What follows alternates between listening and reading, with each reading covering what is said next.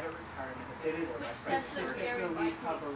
I'll know it. How can you protect our rights if you won't let us do the thing that says we have the right to be there? Yeah.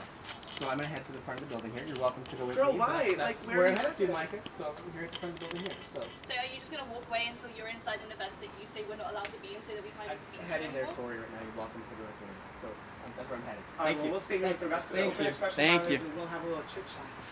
You guys do have some agency here, and I know it sucks because administrators have no job security, but like, you see that this is an open invitation for us all to be there. Like, can you read that out loud for me? You can't read that out loud for me?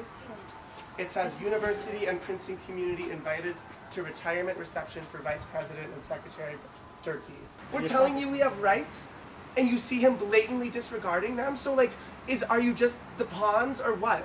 Again, I know this sucks that you guys are in this position, but like, you actually can all get in a group together right now and you can go to him and say, this is not fair. We were told as open expression monitors, it's our job to protect the students' free speech. You guys can go do that. There's strength in numbers. You have 4 of you, 5 of you. Please? Yeah. Go do it.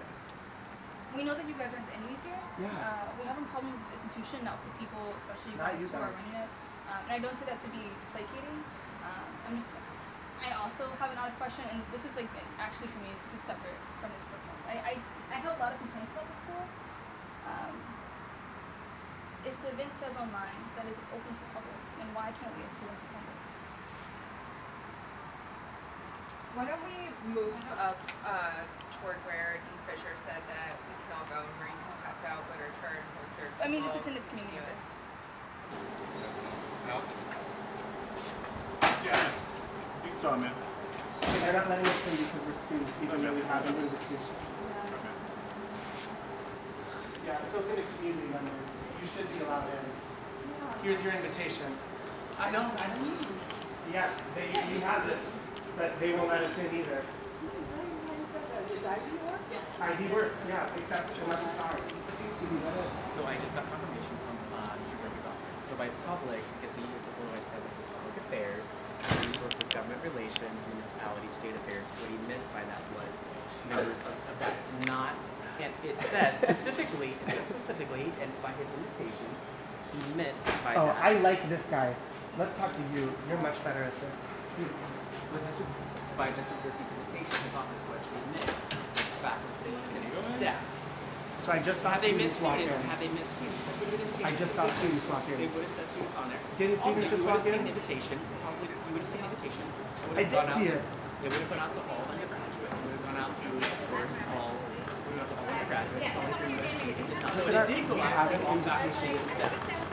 Like, don't you have kids who maybe care about doing something right? And like, wouldn't you want them to be able to go in?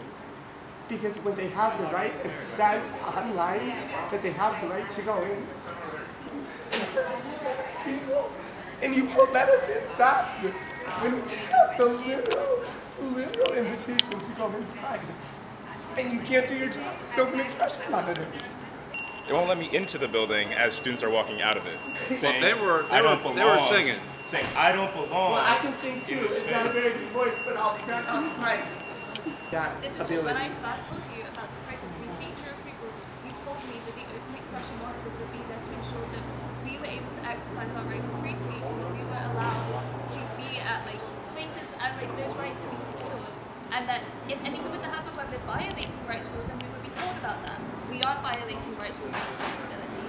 You guys aren't trying to hand us any warnings that we are violating anything. We are asking to peacefully be allowed into an event which was publicly listed on the Princeton University website, saying that it was open to the Princeton community. And we are members of the Princeton community as undergraduate students at this university. So where does that leave us?